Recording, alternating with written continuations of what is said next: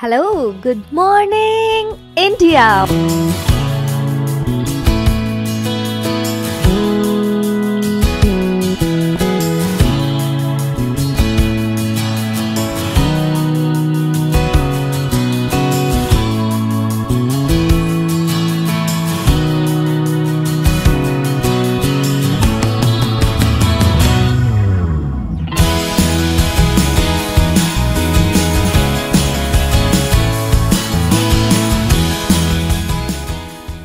Monday to Friday, back-to-back classes, live from studio.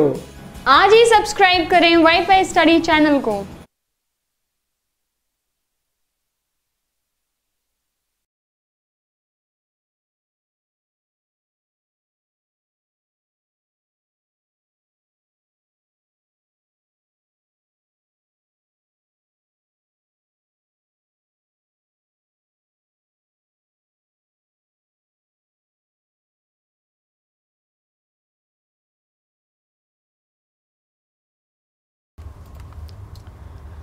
Good morning everyone, welcome to Wi-Fi Study, changing the way of learning, India's #1 online education channel and a part of Unacademy। तो guys आज की class यहाँ पे start करते हैं। 60 day strategy की आपकी ये क्लासेस पूरी चल रही है, जहाँ पे जनरल साइंस का जो जितना भी कोर्स है वो आपका 60 डेज में कंप्लीट कराया जा रहा है। 8-10 क्लासेस इसकी आपकी ऑलरेडी मतलब 8-10 दिन जो है वो ऑलरेडी आपके निकल चुके हैं। इसमें फिजिक्स वाला सेक्शन जो है वो कंप्लीट करा रहे हैं और जितने भी क्वेश्चन इसमें कराए जा रहे हैं मैं आपको पहले बता दूं 60 डेज में ना आपका ये जो रिवीजन वाला जो पार्ट है ना वो चल रहा है। मतलब आपको चीज़ें क्या करनी है, यहाँ पे रिवाइज करनी है। तो कई क्वेश्चंस आपके रिपीटेड हैं, 1-2 क्वेश्चन आपके नए भी होंगे, काफ़ी रिपीटेड होंगे। अब आपको फाइनली सिर्फ ये देखना है कि आपकी जो तैयारी है ना वो कितना लेवल तक पहुँची है, या आपने जो तैयारी करके रखी हुई है वो कितने लेवल तक आप पहुँचा पाए हो, ताकि जब आपका फाइनली 15 दिन का जो एंड में क्रैश कोर्स होता है या जो पीवाईपी हैं, ये सारे जो क्वेश्चंस कराए जाते हैं उनमें आप तरीके से अपने आप को जज कर पाओ। इन सारे जो हम अभी क्वेश्चंस कर रहे हैं अपनी क्लासेस में, उसमें पीवाईपी यानी कि प्रीवियस ईयर के क्वेश्चन और साथ में जो एक्सपेक्टेड क्वेश्चंस है ना वो भी आपके कराए जा रहे हैं। ठीक है, इसी तरीके की जिस तरीके से आपकी 60 दिन की स्ट्रैटेजी हमने फॉलो करिए आपकी YouTube के ऊपर, उसी तरीके से हमारी 45 दिन की जो स्ट्रैटेजी है वो चल रही है आपकी कहाँ पे, अनअकैडमी पे। यानी कि जो प्लस कोर्स होता है अनअकैडमी का, उस पे आपकी ये जो तैयारी चल रही है ना वो 45 डेज की चल रही है, जिसमें आपको 111 टेस्ट, 30 सैम्पल पेपर्स, 7500 जो क्वेश्चंस हैं वो आपको प्रोवाइड कराए जा रहे हैं। जनरल अवेयरनेस का कोर्स, जनरल साइंस का कोर्स, रीजनिंग का कोर्स, जनरल साइंस जिसमें नीरज सर जो है वो आपको फिजिक्स का जो कोर्स है वो साथ साथ कंप्लीट कराएंगे यहाँ पे, राइट। उसी तरीके से जो आपकी क्वेश्चंस वगैरह हैं इनकी सबकी आपको PDF जो है वो प्रोवाइड कराई जाएंगी। जो क्विज हैं, मॉक टेस्ट जो है वो यहाँ पे होने वाले हैं, तो यहाँ पे इसको फॉलो करिएगा। और क्या रेफरल कोड आपको लगाना है, तो याद रखिए वाईफाई टेस्ट। क्या रेफरल कोड लगाना है आपको, वाईफाई टेस्ट। ठीक है, वाईफाई टेस्ट करके आप लोग याद रखिएगा, ये रेफरल कोड जो है वो यहाँ पे आपको इम्प्लीमेंट करना है। ठीक है, तो सारे आप आज ही एनरोल कर लीजिए। कल से ही आपकी जो क्लास है वो शुरू हुई है, यानी कि 10 दिसंबर से ही आपकी रीजनिंग और साइंस की क्लासेस जो है ना वहाँ पे शुरू हुई हैं। बाकी 5 तारीख से ऑलरेडी जीके की क्लास वहाँ पे चल रही थी। ठीक है, पहला क्वेश्चन देखिए आपकी स्क्रीन पे, द टाइम ऑफ रेवोल्यूशन। अच्छा, आज के जो क्वेश्चन है वो आपकी ग्रेविटेशन के ऊपर है, तो मैं ज़रा यहाँ पे ग्रेविटेशन को लेके आपकी 1-2 चीज़ें क्लियर कर दूँ। देखिए, जब भी हम ग्रेविटेशन की बात करते हैं या गुरुत्वाकर्षण की बात करते हैं, तो ग्रेविटेशन हमारे इस यूनिवर्स में या हमारे इस ब्रह्मांड में कोई भी 2 चीज़ों के ऊपर क्या लगता है, ग्रेविटेशन लगता है। यानी कि अगर हमारा सूर्य जो है ना वो बिल्कुल बीच में रखा हुआ है ना, और उसके आसपास हमारे जो ऑर्बिट्स हैं वो इलेप्टिकल जो हमारा पाथवे है उसमें घूम रहे हैं, तो क्या ये इलेप्टिकल पाथवे ऐसा रोड है ट्रेन जैसा बना हुआ है? नहीं ना, ये हमारी इमेजिनरी लाइंस हैं जिनको हमने इमेजिन किया है। ये इमेजिनरी लाइंस क्या हो रही हैं, ये सन के आसपास किसी भी प्लैनेट को घूमने में मदद कर रही हैं। अब इस सन के बीच में या अर्थ जो हमारे पास सन है और जो भी हमारे पास प्लैनेट है, उस प्लैनेट के बीच में कोई ना कोई बल लग रहा होगा। और कौन सा बल लग रहा होगा, गुरुत्वाकर्षण बल, यानी कि ग्रेविटेशनल फोर्स जो है वो उसके ऊपर अप्लाई किया जा रहा है, ग्रेविटेशन बल यानी कि ग्रेविटेशनल फोर्स जो है ना उसके ऊपर यहाँ पे अप्लाई किया जा रहा है। तो यही ग्रेविटेशनल फोर्स अप्लाई करने पे कोई भी दो बॉडी जो है उसमें हम क्या निकालते हैं, फोर्स का फॉर्मूला जो आपका डिड्यूस किया जाता है। तो फोर्स का फॉर्मूला आपका क्या होता है, इसको जरा आप तरीके से समझिएगा, क्योंकि वैसे तो सिंपल है लेकिन आपको यहाँ पे याद रखना है। Force is equal to capital G m1 into m2 upon में r²।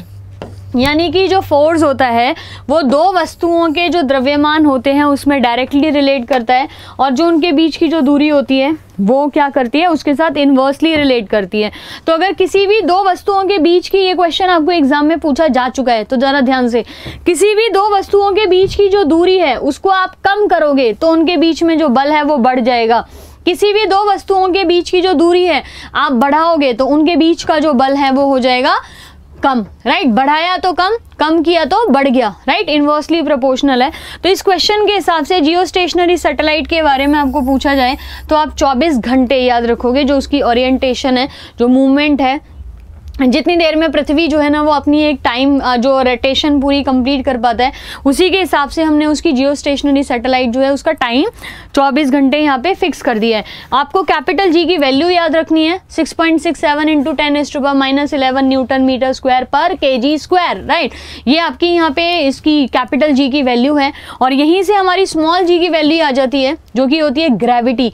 कोई भी हमारी चीज अगर पृथ्वी की तरफ आकर्षित होती है तो पृथ्वी जो इसके ऊपर बल लगाती है वो होता है ग्रेविटी का बल, है ना, गुरुत्व जिसे बोलते हैं, और इसकी वैल्यू आती है 9.8 मीटर पर सेकेंड स्क्वायर। न्यूटन के द्वारा ये सारी चीजें सबसे पहले शुरू हुई थी। ग्रेविटी की वैल्यू जो है वो आपकी मीटर पर सेकेंड स्क्वायर, और ग्रेविटेशन की न्यूटन मीटर स्क्वायर पर केजी स्क्वायर करके आपकी डिफाइन की जाती है, ठीक है। नेक्स्ट क्वेश्चन देखिए आपकी स्क्रीन पे। अगर हमें किसी भी सैटेलाइट के अंदर या परिक्रमा कक्ष में अंतरिक्ष यान में बैठे हुए अगर वेटलेसनेस यानी कि भारहीनता महसूस होती है, तो इसका मतलब क्या है कि जो ग्रेविटी है वो क्या है, यहाँ पे एब्सेंस है, यानी कि ग्रेविटी नहीं होने पे किसी भी वस्तु को भारहीनता जो है वो महसूस होगी। नेक्स्ट क्वेश्चन देखिए आपकी स्क्रीन पे। In the earth the weight of the body is maximum eight, यानी कि इन तो नहीं लिखेंगे, हम ऑन लिखेंगे, क्योंकि अर्थ के अंदर तो किसी भी चीज़ का जो वेट है वो क्या हो जाएगा, 0 हो जाएगा, है ना। अर्थ के अंदर अगर इन होगा, ऑन पूछा है तो अर्थ पे आपको याद रखना है कि जब भी हम अपनी अर्थ की बात करते हैं, ये क्वेश्चन थोड़ा सा ज़्यादा स्पेसिफिक है और बहुत ज़्यादा अंतर नहीं होता है ग्रेविटी में भी। देखिए अगर हम अपनी पृथ्वी को डिवाइड करते हैं तो सेंटर में हमारे यहाँ पास होती है विषुवत रेखा, भूमध्य रेखा यानी कि इक्वेटर जो आपने डिफाइन किया, तो इसी ऑप्शन जो है ना वो आपका इक्वेटर आएगा। यहाँ पे इक्वेटर जो है ना, विषुवत रेखा जो है, हम ये अगर बोलें कि हम इक्वेटर से पोल की तरफ जा रहे हैं तो हमारी पृथ्वी जो है वो बीच में से चौड़ी है, आपको पता है ना, इलिप्टिकल शेप होती है, तो ये सेंटर से ऐसे बल्जिंग बोलते हैं ना, सेंटर से थोड़ी सी चौड़ी होती है। तो जो हमारी ये रेडियस है और ये जो हमारी केंद्र से दूरी है, यानी कि ध्रुव के लिए, पोल के लिए जो दूरी है वो कम है, और रेडियस जो हमारी इक्वेटर की है वो ज़्यादा है, ठीक है। तो radius of equator is greater than radius of pole. Centre से हमारी जो दूरी पोल की जो है वो कम है, इतनी ये दूरी है ना, ये वाली, तो हमारे पास पोल पे लगने वाला जो इक्वेटर है ना, मतलब पोल पे लगने वाली जो ग्रेविटी है वो भी कितनी होती है, कम, है ना। तो आपको एग्जाम में पूछा जाता है कि मतलब पोल पे जो वजन होगा उसके हिसाब से मैं आपको बता रही हूँ, पोल पे वजन अपने को थोड़ा सा क्या लगेगा, weight of the body is maximum eight. तो आपको सबसे पहले तो याद रखना है पोल पे हमारा जो वजन होता है वो मैक्सिमम होता है, इक्वेटर पे जो होता है वो आपका मिनिमम होता है यहाँ पे। लेकिन अगर इसी में और ज़्यादा स्पेसिफिक हो गया, आपको क्वेश्चन पूछा जाए कि और स्पेसिफिक हो गया आंसर देना है कि नॉर्थ पोल या साउथ पोल, तो आप नॉर्थ पोल याद रखेंगे। किसी भी वस्तु का भार अधिकतम कहाँ पे होता है, नॉर्थ पोल पे, ठीक है, नॉर्थ पोल, और इक्वेटर पे होता है आपका कम, राइट। नेक्स्ट देखिए आपकी स्क्रीन पे question. The tides in the seize are primarily due to, प्राथमिक रूप से समुद्र में ज्वार भाटा आने का कारण क्या है, तो ग्रेविटेशनल इफेक्ट ऑफ, देखो सी लिखा हुआ है, gravitational effect of sun and moon, याद रहेगा ये, सन एंड मून, या gravitational effect of moon on the earth, right. Maximum जो है ना वो इसकी वजह से होता है, मून की वजह से होता है। तो ये जो हमारे टाइड्स आते हैं ना, हो हाई टाइड्स लो टाइड्स करके हम बोलते हैं, तो ये जो ग्रेविटेशनल इफेक्ट हो रहा है मून की वजह से, उसकी वजह से यहाँ पे हमारे अपीयर करते हैं। With reference to gravity what is ji called, तो जी को हम क्या बोलते हैं, ग्रेविटेशनल कांस्टेंट, यानी कि गुरुत्वाकर्षण स्थिरांक। इसकी जो वैल्यू कैलकुलेट की गई थी वो किसके द्वारा की गई थी, Henry Cavendish, sir Henry Cavendish के द्वारा ये वैल्यू जो है ना उसको कैलकुलेट किया गया था। Law of gravitation applies to, गुरुत्वाकर्षण का नियम लागू होता है या गुरुत्वाकर्षण लागू होता है किस चीज पे, तो हमारे इस ब्रह्मांड में मौजूद किसी भी दो पेयर पे, किसी भी एक पेयर पे, यानी कि दो चीजों पे ग्रेविटेशनल कांस्टेंट किन्हीं भी दो चीज़ों के ऊपर लग जाता है इन रिस्पेक्ट ऑफ दियर मास, यानी कि ज़रूरी नहीं है मास उनका बराबर हो, दो छोटी छोटी चीज़ें भी हो सकती हैं, बिल्कुल ऐसे दो बड़ी चीज़ें भी हो सकती हैं, एक बड़ी और एक छोटी चीज़ भी हो सकती है। इनमें हर चीज़ के ऊपर हमारा क्या लगेगा, ग्रेविटेशनल कांस्टेंट, जिसको आप जीसी करके डिफाइन करेंगे, ठीक है, gravitational constant. Which of the following place weight of an object is maximum. अब आपका ये क्वेश्चन जो है ना वो थोड़ा सा स्पेसिफाई कर दिया है। देखो मैक्सिमम आता है तो आंसर आपको क्या लिखना, और ये वेट लिखा है, ठीक है, वेट आपका मैक्सिमम कहाँ पे होगा, यानी कि सबसे ज्यादा कहाँ होगा, तो पोल्स पे होगा, राइट। सबसे कम कहाँ होगा, तो इक्वेटर पे होगा। अगर मैक्सिमम में भी नॉर्थ पोल और साउथ पोल दिया हो एन और एस, तो आप आंसर क्या करेंगे कि नॉर्थ पोल पे किसी भी चीज़ का वेट, अच्छा वेट आप समझ रहे हो, वेट क्या है, मास इनटू ग्रेविटी। तो अगर किसी भी चीज़ पे अगर इसका जो मैक्सिमम है, पोल पे जो मैक्सिमम है वजन, तो वो किसकी वजह से है, मास तो कांस्टेंट है, यानी कि मास तो अगर किसी चीज़ का 70 kg है, तो चाहे उसे चांद पे ले जाओ, चाहे उसे आप धरती पे ही रखो, चाहे आप किसी भी रिस्पेक्टिव में आप उसका वेट बोलो कि उसका भैया कोई भी कहीं पे भी मास है, आप चुन के भी लेके आओ, कोई भी एक पर्टिकुलर मास भी लेके आते हो, अगर कोई 50 kg की कोई चीज़ है तो उसका मास जो है ना वो 50 ही रहेगा हर जगह। अगर उसका वेट बढ़ गया है तो इसके मतलब कौन सी वैल्यू घट रही है, बढ़ रही है, तो वो ग्रेविटी की जो वैल्यू है वो बढ़ रही है। इसका मतलब हमारे पास पोल पे जो ग्रेविटी की वैल्यू है वो ज़्यादा होती है और इक्वेटर पे हमारी ग्रेविटी की वैल्यू क्या होती है, कम। और इसी चीज़ को ऐसे भी एक्सप्लेन कर सकते हैं, अर्थ जो कि जियोइड शेप होती है, जियोइड शेप में, तो ये आर जो है ना वो बड़ा होता है और ये वाली जो शेप होती है या ये रेडियस जो है वो छोटा है। तो आर जितना बढ़ता जाएगा ना, ग्रेविटी की वैल्यू क्या होती जाएगी, मिनिमम। आर जितना घटेगा, ग्रेविटी की वैल्यू क्या होती जाएगी, मैक्सिमम। तो आप इसमें आंसर क्या करेंगे, एट पोल्स करके करेक्ट आंसर होगा। नेक्स्ट देखिए, what is the height of Jio stationery satellite from the surface of earth. तो 36,000 किलोमीटर करके याद रखना है। जियो स्टेशनरी सैटेलाइट की जो हाइट होती है वो हमारी क्या बोली जाती है, 36,000 किलोमीटर करके। The shape of are milky way Galaxy, तो उसकी जो अब हमारे मिल्की, अब इसमें कंफ्यूजन हो जाती है, हर चीज़ को हम इलेप्टिकल पढ़ते हैं, लेकिन जब भी हम मिल्की वे गैलेक्सी की बात करते हैं तो ये होता है स्पाइरल ऐसे करके, ठीक है, घुमावदार चीज़ें जो है ना वो इसमें ऐसे पाई जाती हैं, तो स्पाइरल शेप करके आप लोग याद रखिएगा, ठीक है, स्पाइरल शेप। इस तरीके की मिल्की वे गैलेक्सी जो है ना वो अपनी नज़र आती है, तो स्पाइरल जो है ना वो याद रखना है। कुंडलीकार जिसको बोला जाता है हमारा, तो हमारे मिल्की वे की जो हमारी मिल्की वे गैलेक्सी की शेप क्या है, स्पाइरल। नेक्स्ट देखिए, the time period of a pendulum when taken to the moon would. अगर किसी पेंडुलम को चंद्रमा पे लेके जाया जाए तो उसका जो टाइम पीरियड है वो क्या हो जाएगा, बढ़ जाएगा, ठीक है। चंद्रमा पे लेके जाएंगे तो ग्रेविटी नहीं रहेगी तो वो बढ़ जाएगा यहाँ पे।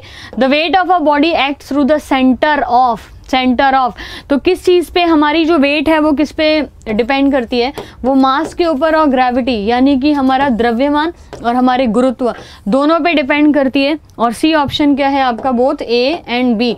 याद रखिए, the weight of an object is maximum. किसी वस्तु का भार सबसे ज़्यादा कहाँ पे होता है, तो फिर आपको याद रखना है on the pole of the earth, है ना। ये क्वेश्चन आपको कैसे भी पूछा जाए याद रहेगा भी आपको।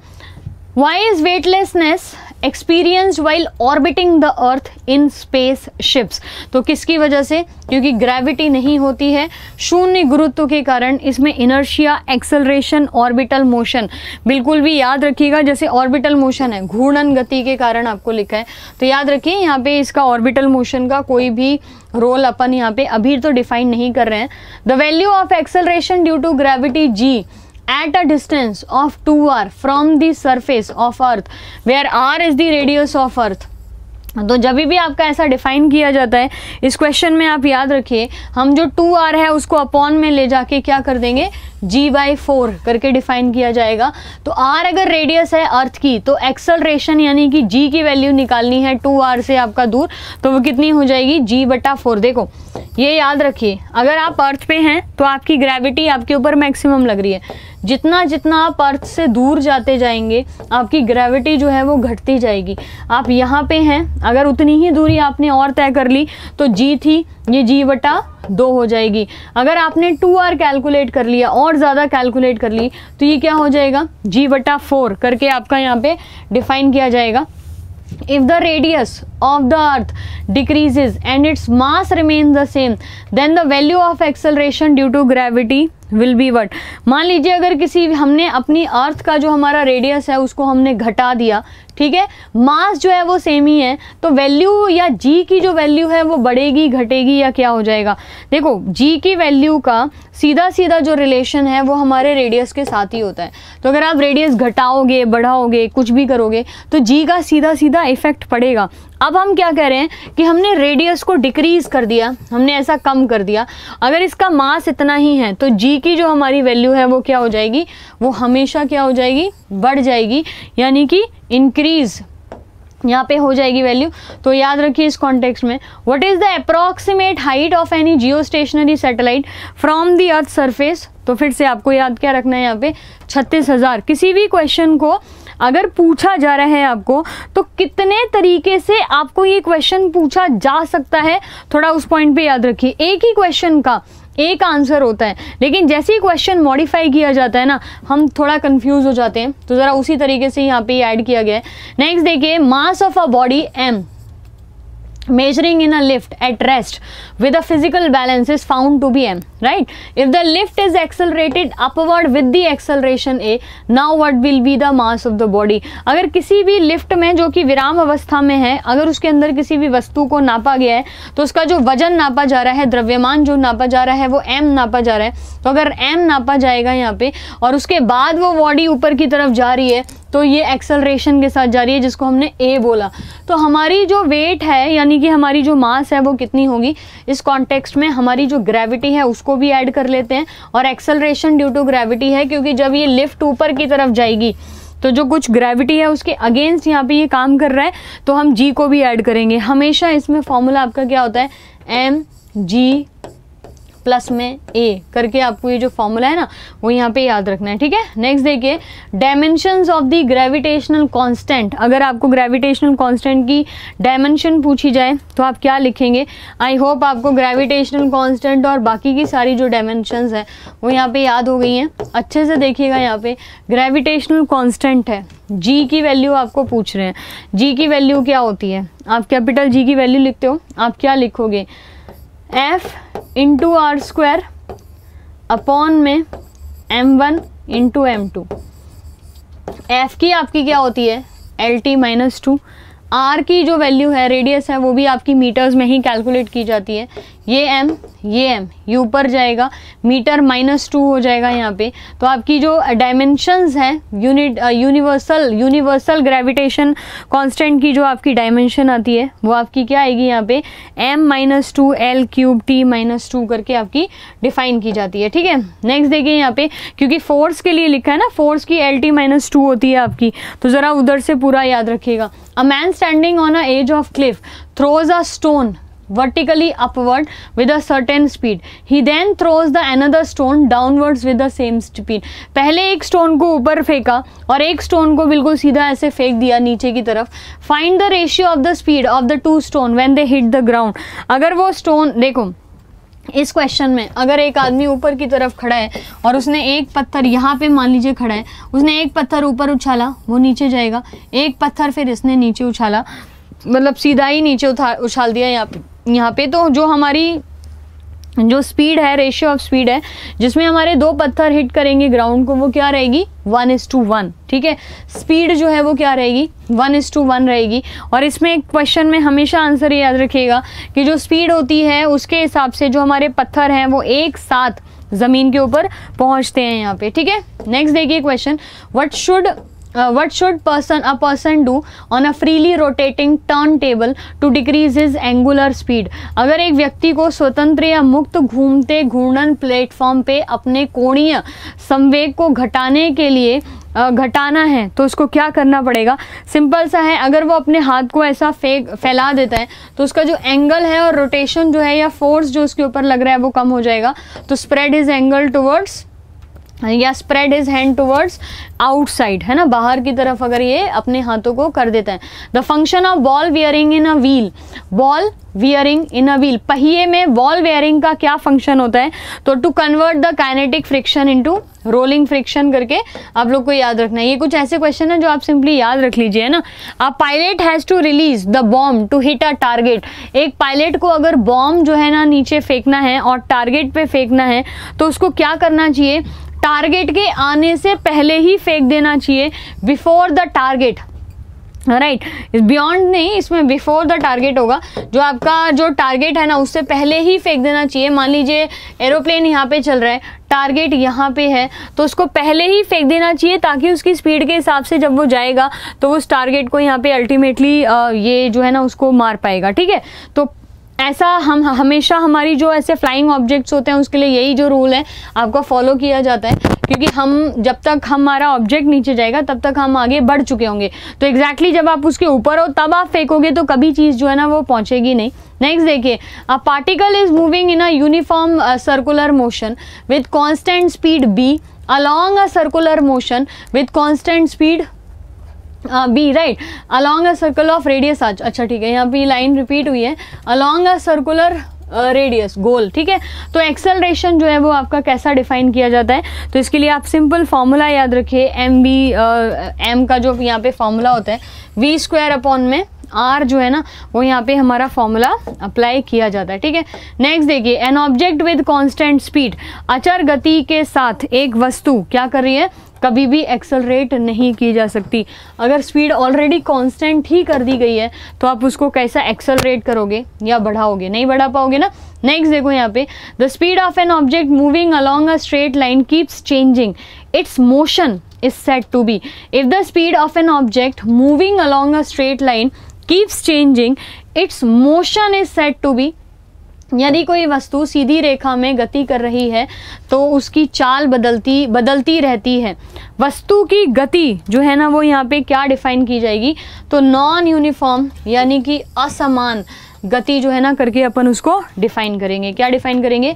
नॉन यूनिफॉर्म या असमान गति करके उसको बोला जाएगा, ठीक है। तो एक बार ये सारे क्वेश्चन आप रिवाइज करिए, ये सारे आपकी पीवाईपी से रिलेटेड हैं, तो ये सारे क्वेश्चन आप रिवाइज करिएगा अच्छे से। और ऐसे ही क्वेश्चन को फॉलो करने के लिए या फिजिक्स केमिस्ट्री बायो के कंप्लीट कोर्स के लिए आपका जो यहाँ पे प्लस कोर्स जो चालू होने वाला है या चालू अभी हो रखा है, रेलवे की कंप्लीट तैयारी करने के लिए आप इस कोर्स को यहाँ पे वाईफाई टेस्ट का जो प्रोमो कोड है उसको लगा के आप वाईफाई टेस्ट जो है ना वो ले सकते हो। कैसे लेना है उसको भी याद रखिए आप।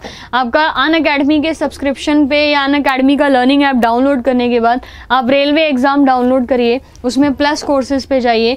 प्लस कोर्सेज में जाने के बाद गेट सब्सक्रिप्शन कीजिए। यहाँ पे आपके पास गेट सब्सक्रिप्शन का एक ऑप्शन आता है, वहाँ पे जाना है आपको। वहाँ पे जाने के बाद आपका जो एक आपको ना मंथ पूछते हैं कितने मंथ के लिए चाहिए, तो 6 महीने का आपका जो पड़ता है वो आपका 4000 का रहता है। 12 मंथ का जो है वो आपका यहाँ पे 5000 का रहता है। अगर आप यहाँ पे ये वैल्यू आपको इतनी ही देनी पड़ेगी 4000, अगर आप ये वाईफाई टेस्ट का जो रेफरल कोड है उसको इस्तेमाल नहीं करेंगे। इसलिए आपको वाईफाई टेस्ट का जो रेफरल कोड है इसको इस्तेमाल करना है। और वाईफाई टेस्ट जो है वो आपका क्या देगा यहाँ पे? Proceed to payment. और जैसे ही आपने टेस्ट इस्तेमाल कर लिया 10% का सीधा डिस्काउंट हो जाएगा, जहाँ पे ये वैल्यू आपकी क्या हो जाएगी फाइनली टैक्स लगा के 3600 रुपये, राइट। उसके बाद जो है ना आप पेमेंट कर सकते हो, किसी भी मोड से आप इसको पेमेंट कर सकते हो। और वाईफाई टेस्ट का जो कोड है प्रोमो कोड ये आप लगा सकते हो। और जो कुछ भी क्वेरी है तो 8448447780 पे आप इसको आप पूछ सकते हो यहाँ पे इन चीज़ों से रिलेटेड।